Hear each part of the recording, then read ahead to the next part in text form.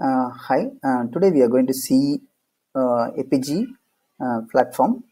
In this video is mainly for the beginners for Apigee. So how we can start our journey with Apigee. So you can go to this Apigee URL, apigee.com. So once it's landed home page, you can sign up for the free trial. So here you can fill with your email ID and your first name, last name, and your company details, and you can create the account. So this account is valid for 60 days.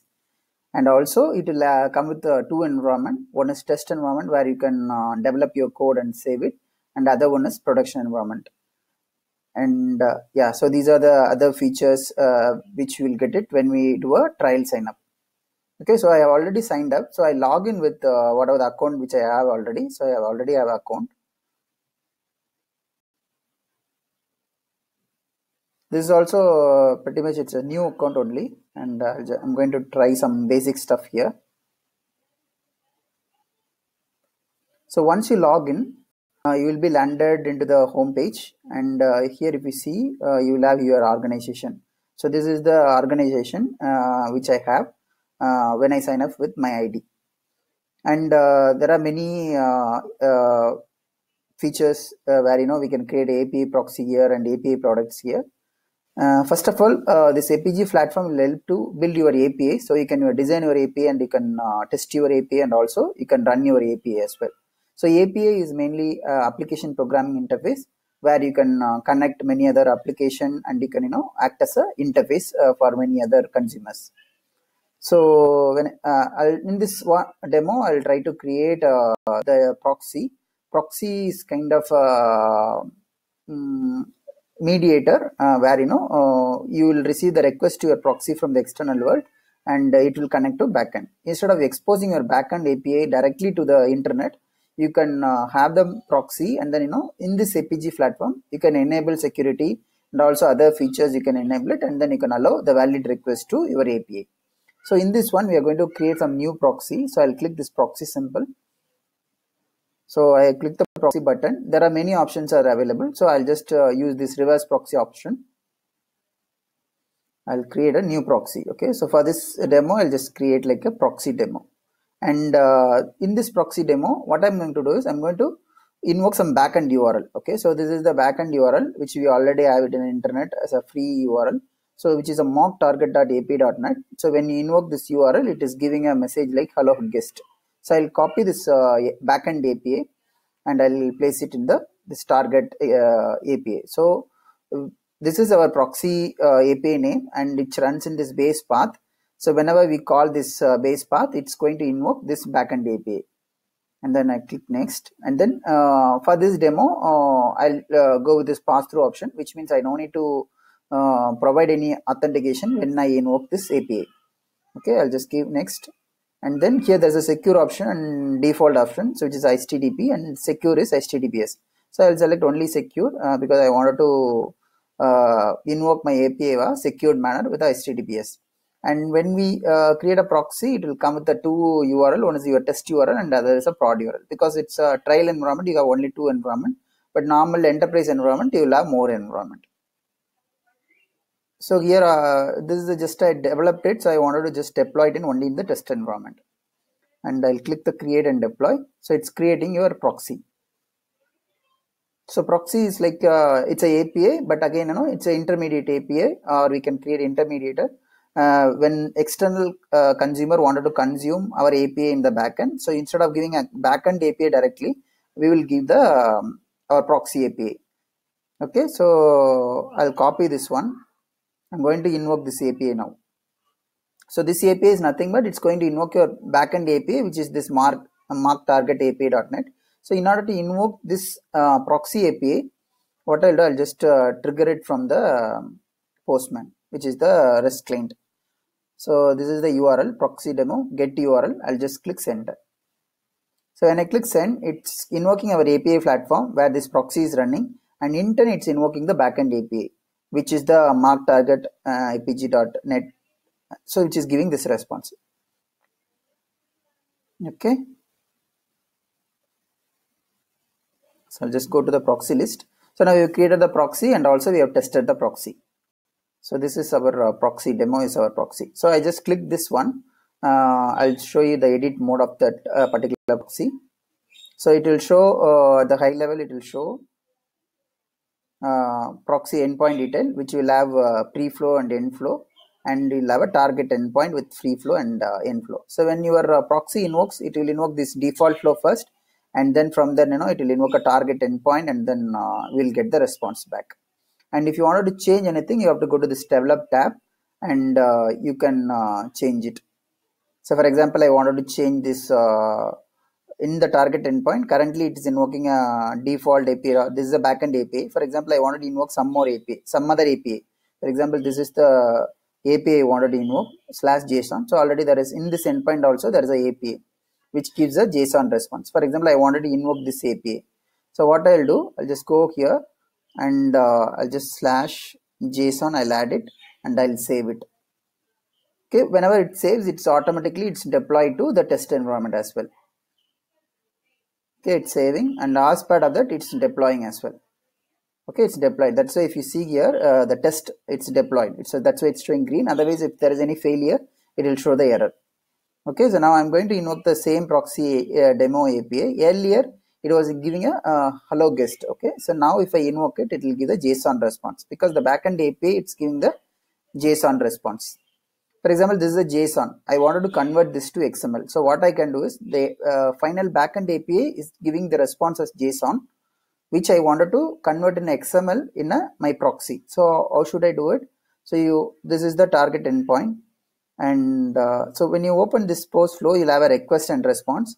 Here in the response, because once you invoke a target endpoint, you will get a response which is coming as a JSON, where I want to add a conversion. I wanted to add a policy. Okay, so there are many policies are available. So in that, I'm going to select the JSON to XML conversion policy. Okay, so I have selected that.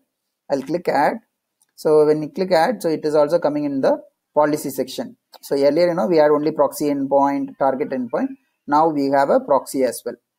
Okay, so I'll just save it. So I just added it, and what it will do, whatever the response came from the backend as a JSON, which will convert that to XML format. Okay, so it's already saved. Okay, so I'll just run it again. So earlier, the previous when I invoked it, it was a JSON. Now in the Apigee platform, we are converting that JSON to XML as well. Okay, so I think it's not saved and deployed. 1 minute.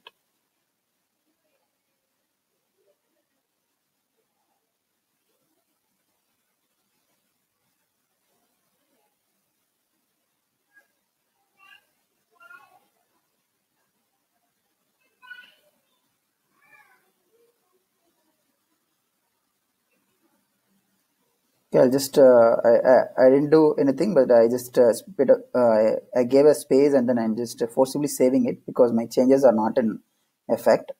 Okay, so now I saved it. Okay, so I'll just run it again. Okay, if you see here, now it's converted as XML. Earlier it was coming as a JSON. Now it's coming as a XML. Okay, so this way you can whatever the backend API, if it is giving a JSON, you can adding this JSON to XML policy. You can convert that to your XML as well. Okay, so now what I'll do is I'll add one more policy in the request. So when this proxy invokes, it will come to the default flow which receives the request, where I'm going to add a policy. Okay, so I'll add a quota policy which will limit number of requests to your API. For example, your backend can accept only 3 API per minute. Okay, so I just wanted to limit that particular count so that my backend will not get overloaded. So we can use this quota policy. I'll add it. So this quota, and then once you add quota policy in the request, it will give all the default thing. So I'll just say allow, there are 3 2000 by default is there. I'll just give 3 only, and then I'll just remove this reference because we have given already all the values. And interval, right? So it is 1. Okay, so and by default time unit is its month. I'll just change it to for this testing minute. Okay, because I wanted to allow only per minute I want to allow only 3 requests. Okay, so this distributed false and synchronous false, the Apigee platform has multiple environment. So to handle the number of messages which are coming to satisfy the message load. So when I submit this one, it will share with multiple instance, but I don't want to have it. I wanted to have only one instance to handle it, so that when I invoke with this 1 minute with 3 thread or 1 minute with 3 APIs, it will satisfy. Okay, so I just gave this two property to true, and then I don't want to, if you wanted to start with some specific time, for example, I want to start with 6th July or 12 o'clock UTC of 5th July, then I can give this time. So this policy will start effective from there only. So I don't want that. I'll remove that, and also whatever the unwanted property is there, I'll remove it. So I'll just keep only allow, interval, distributed, and time unit. Okay, so I don't want the properties, and also this type calendar also I'll remove. So this is mainly required for the start time. I'll save it now.